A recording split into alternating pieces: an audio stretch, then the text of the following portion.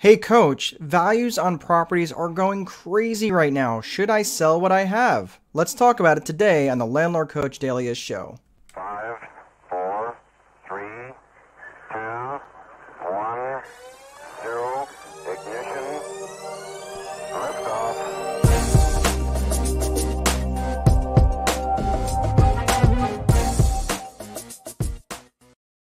Hey everybody, welcome to the Landlord Coach Daily Show. My name is Mark Dolfini, Landlord Coach and host of the Landlord Coach Daily Show. It's really good to see you. So today we're going to be talking about a question that I have been getting quite a lot that's been pinging my messenger, kind of like a cash register lately. It's like, hey coach, values on my properties are crazy. Should I sell right now? We're going to talk about that because that is a really good question for a lot of people, and we're going to get to that in just a second. So first and foremost, if you are interested in getting a copy of this rag over here, the Time Wealthy Investor 2.0, which makes a great, coaster. If you got a short leg of a table, about, inch and a half, you can put that underneath there. Or you might actually want to read it. I don't know. I've been told it's a really good book. I think it's a really good book. And I am a little slighted, but honestly, I am pretty proud of the creation that is. And it helps you set up a rental business that doesn't run your life. If you'd like a free copy, just go over to landlordcoach.com/videos. All I'm asking you to do is cover shipping. So let's get back to the topic at hand, which is values of my properties are crazy right now. Should I sell? So you've got a couple options, right? Let's just talk about obviously the question is, should I get the money out of my existing property? So let's say you bought a property a couple years ago. You've got a bunch of equity on it. Let's say you've only paid down a couple years, but you've got a bunch of equity now in the property, and you want to put that equity to use. All right. So the question that comes to my mind first and foremost is why? Why do you want to get that equity out? What are you planning on doing with that equity? But here's the thing. We're going to come back to that. So if you're going to get the equity out of that property, you've got a couple of choices. And the couple of choices are, could you sell it? Or could you borrow against it, right? So those are the two big ones right there that are, I'm sure that there's other creative things that people could do with it. But let's just say right now that your choices to get the equity out of the property are to sell it or to borrow against it. All right.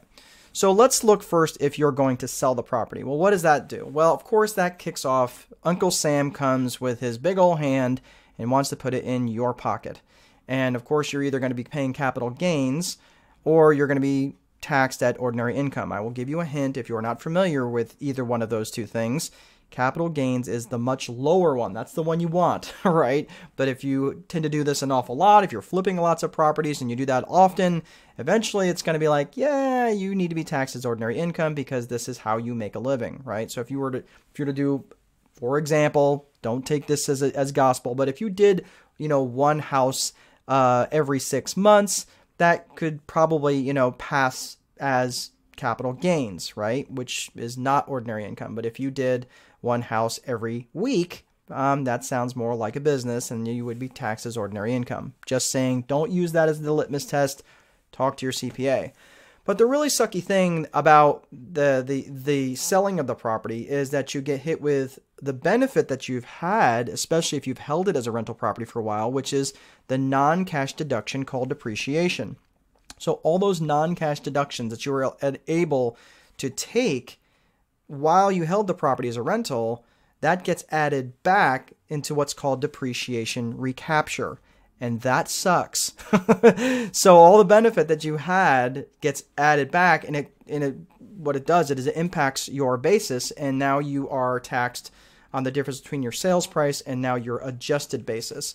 So that sucks. So basically, long story short on that, I'm not going to get into a whole tutorial about depreciation recapture because that makes one eyelids fall, and this would not make for an interesting show. Do some research on that. At a minimum, do some research, but absolutely, this is why you need a professional like a CPA in your corner to tell you what your tax liability could potentially be if you're going to sell a property. Here's the other side of it, though, in terms of why I'm really kind of a buy and hold guy pretty much forever, is what happens when you sell it? Then what? I mean, you could do a 1031 exchange, which again is something that you should educate yourself on, which is where you take a property that's similar to what you had, you buy another property that is the same, basically, and it basically resets the clock. So you don't, you're basically deferring the taxes down the road. I've said basically a lot. Anyway, you kick the tax can down the road a little bit. So if you were going to sell that property, then that's where that happens. So you're basically reinvesting. I said basically again. Why I keep saying that? So you're reinvesting your what would be your capital gains into that property. So again, there's very specific rules on that. I am not going to get into all of that right now, but again, 1031 exchange is something that you can do, and that does keep the tax man at bay. But you're still left with the whole problem of, if you're selling a high value property and you're going to look for another high value property to put it into, you're still buying another high value property. So really the only thing that you're saving maybe is the depreciation on the property, where you're resetting the clock. And that's not necessarily a bad thing, because that, you do get to take the depreciation again on a property that's very similar in nature. So, but those transactions need to be held at arm's length, meaning you can't go to your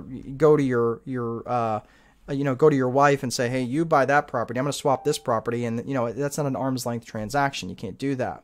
Or at least you can do it, just don't get caught. Because there's obviously, tax, Al Capone went to jail went to prison, big boy prison for tax evasion. You don't need that sort of headache.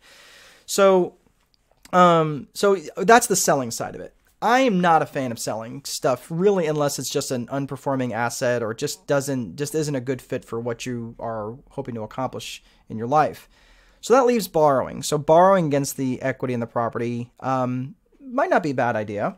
Because it's based on a higher appraised value, right? The valuations of the properties are really high right now. So if you were going to get, let's say you did have equity on that property that you wanted to tap into, and you can borrow against that. Now, again, I'm an anti-debt person.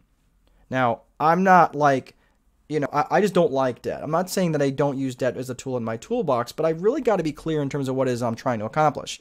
So I am absolutely not saying run out and get a bunch of debt on, to tap into the equity in your properties, because that's probably one of the not probably. That is one of the things that got me into trouble back in 08 and 09, because I did re-leverage up my properties and took that cash out and bought more properties, right? I was just leveraging up all the way.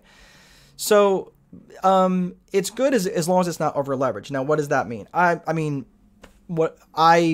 That's a whole other conversation, but I want to make sure that I'm at least cash flowing the properties even on my leveraged position with very conservative estimates, very conservative rents, that I've budgeted adequately for vacancy expense, that I've adequately budgeted for capital expenditures, CapEx, and also maintenance and things like that. Most people don't. Most people just say, well, I'm clearing $100 over my principal, interest, taxes, and insurance, and I'm good to go. You are not good to go, sir. You are setting yourself up for failure and disappointment. Ask me how I know, because that's exactly what I did. So if you're interested in a free download, you can go to this page right here, landlordcoach.com/videos, and there's actually a download in there that will show you how to make sure that you're analyzing your properties properly. The one argument I would make right now, however, for borrowing is the fact that everybody pretty much is in agreement that we are to expect inflation, especially as the government is pumping out money like crazy into the economy, and there are trillions and trillions and trillions of dollars hitting the economy. Everybody's pretty much in agreement that inflation is going to be a thing. So keep in mind, if you're getting into a fixed rate payment, and fixed rate is kind of important with that. If you're getting into a fixed rate payment, you're going to be paying back you're paying back a loan with a set amount of principal and interest. So you're paying back a loan with dollars that are going to be worth less in the future, right? So because the net spending power of $1,000 today is not going to be worth as much, especially in a high inflation environment, as it would be in 12 or 24 or 48 months, right? So that is the one argument I could make for getting into and leveraging properties now, but it's got to be a fixed rate of interest, because if you're getting into adjustable rates, then it kind of offsets that, it mitigates their risk. But again, even if the rates are low, and if it's maybe on a 5-year adjustable, 7-year adjustable, something like that, but even still, I just don't like adjustable rates. I like knowing what I'm getting into. I would rather pay a little bit higher rate if I know it was going to be fixed than an adjustable rate, not knowing really what the climate's going to be in 3 or 6 or 10 years or whatever. So let's go back to, should I sell or borrow? Well, what are you trying to accomplish? What do you want the money out for? What is it? And again, this comes back to the original circuit breaker conversation is, how is this in alignment with your vision? What are you trying to accomplish? What is it you personally, and I'm not talking about your business, but what is it you personally are trying to accomplish by selling or borrowing against this property or whatever it is, but tapping into that equity? Does it serve your vision? And if it does, then I would say if it's in alignment with your vision, then absolutely go ahead and do it.